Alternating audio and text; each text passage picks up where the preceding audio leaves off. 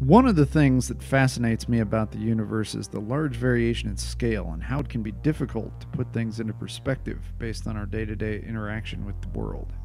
The extremes of the atomic scale and the astronomical scale seem almost unrelatable. However, even something like considering the size of the Earth seems tricky. We spend our days living on it and interacting with it, and yet, how does one go about determining how large this planet we live on is? And I wonder, how long has this information been known? Some research into this question revealed that a little over 2,000 years ago, a Greek man named Eratosthenes was able to come up with a reasonably accurate estimate for the size of the Earth by observing the size of the shadow cast by objects at two different locations. Recently on YouTube, Thunderfoot and the Gentleman Physicist proposed recreating this experiment to determine the size of the Earth by combining measurements of several YouTube viewers. Click the annotation to see their video describing it. I decided that this is something I should do, so I set about joining in. My setup is basically the same as what Thunderfoot showed. For the rod, I used a wooden dowel. To get it to stand up, I superglued it to a thin piece of cardboard. Then I covered the cardboard with a large piece of white paper so that I could mark the location of the shadow on it. I set this up on a table which I made sure was level in my backyard. I put the camera in time-lapse mode and the experiment was on. Unfortunately, it was a little windy that day. I tried to make sure my measurements were recorded at times when the wind had died down. Things were going well until about 12:30 when tragedy struck.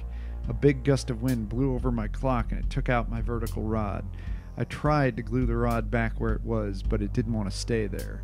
So I got my X-Acto knife and cut a second hole in the paper and glued the rod there. We were back in business.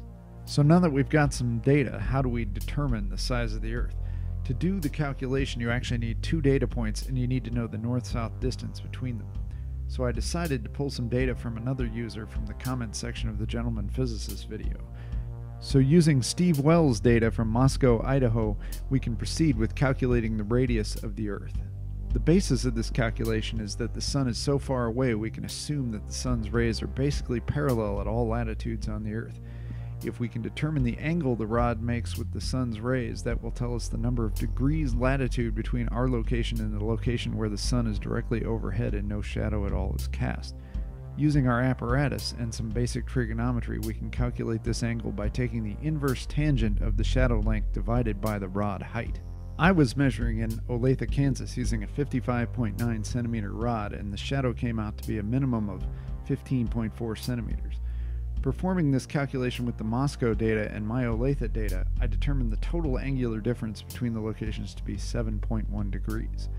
Now we can determine the radius of the Earth using the angle and the north-south distance between the two locations. Here is where we need to cheat a little bit. I determined that if Moscow were directly north of my location, it would be 876 kilometers away. However, to calculate this, I had to have some previous knowledge of what the Earth's radius actually is. But to do this experiment, the distance could have been determined by survey. So how did we come out? Using the calculated north-south distance and the angle determined by measurement, I calculated the radius of the Earth to be 7,075 kilometers. The actual Earth's radius is about 6,371 kilometers, so our result is off by about 11%. Now I've just got to wrap my head around the fact that I'm standing more than 6,000 kilometers above the center of the Earth.